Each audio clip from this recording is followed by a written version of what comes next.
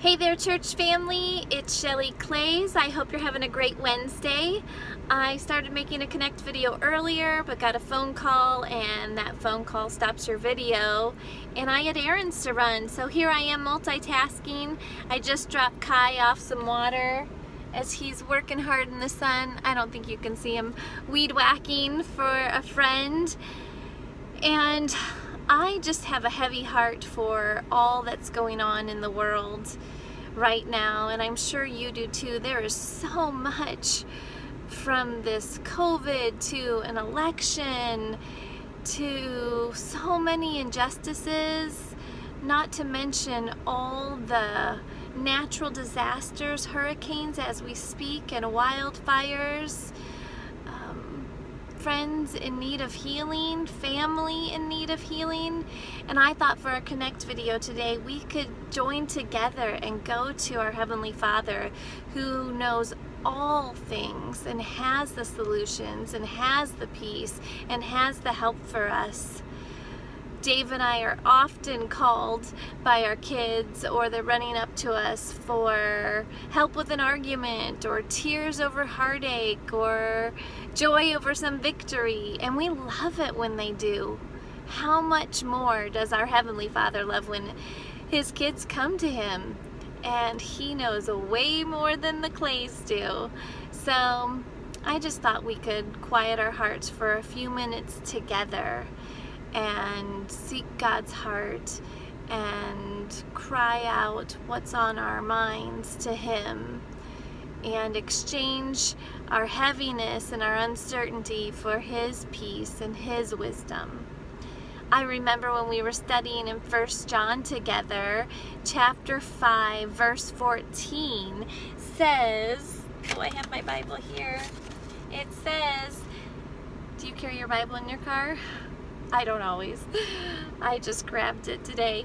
It says, this is the confidence we have in approaching God, that if we ask anything according to His will, He hears us.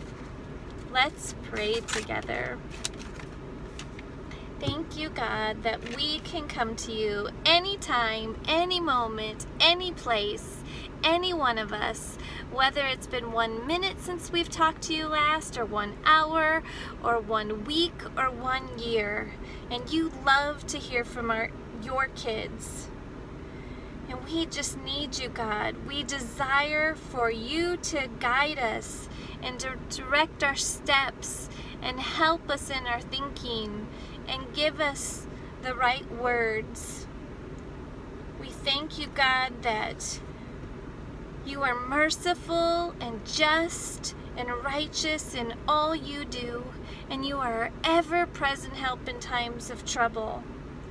We just pray for Your will to be done on earth, Lord, even though it is full of sin and wickedness and pain and heartache right now.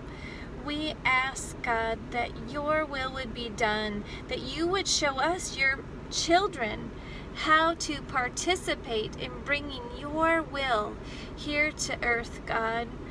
We pray, Lord, that You would just encourage our hearts through these tough times.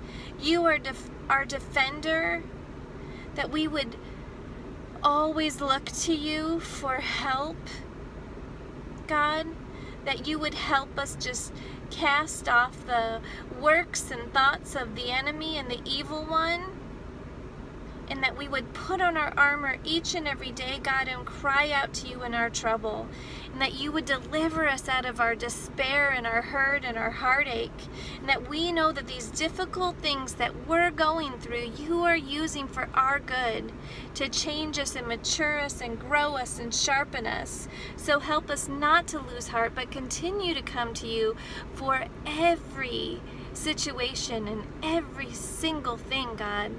Even if we don't see You moving or working, we know that You are. I heard it said, even when we're losing, we're winning, because You are always up to good.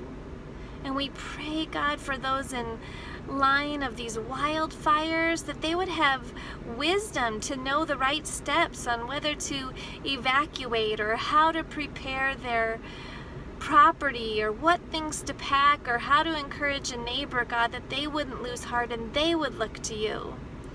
And for those being hit by storms and hurricanes, even today, God, we ask for peace. We ask that more would turn to you than ever before. More would cry out to you, and that they would hear you, and they would turn from their wicked ways, and they would walk in surrender and submission and faithfulness to you. They would hear you guiding their steps. You would send help to those who need rescue and help in any way that they need it, God. You would cause this storm just to dissipate and for the water to recede and go out of homes and out of streets and out of neighborhoods, and they would begin to pick up the pieces and move forward, but not forward without hope, and not forward alone, but forward with you, full of hope and full of guidance. For teachers, God, that you would give them creative minds beyond anything they've ever had before in how to reach students, whether they're in the classroom or on computers. I know some are trying to do both, and it seems impossible. How can you manage a classroom while you're having kids on the computer? But you are the way maker, so give them detailed instruction on how to proceed. And maybe it's just caring for hearts and minds and nurturing wounded and fearful emotions, God, but just make their way clear, please. Remove all discouragement and fill them with joy and excitement and anticipation and thankfulness to be doing something different, to have a purpose, to be pouring into young kids' minds, and help those kids be diligent in their studies and pay attention and learn quickly and easily, even if it's on devices they've never used before, God. Show them how to navigate those things with ease, and if they don't have the devices that they need, please provide them for them. There's so many more things, God. So I just am encouraged that our bodies praying together now, and that they would cry out to you with specific needs that are on their hearts and minds. And we lift up our brother Steve, who's having surgery today, God, and we just come to you again and again, as we already have, and ask that you would remove all infection, Lord, and that you would guide every medical staff that's taking care of him and bring great peace to him and to Debbie, Lord, that they would know you are with them, that they would experience you powerfully and say, Christ is enough for me, no matter what the outcome. He is enough, and I am not alone, and victory is mine today, and a greater victory is coming in heaven, so I can go on in joy despite my circumstances.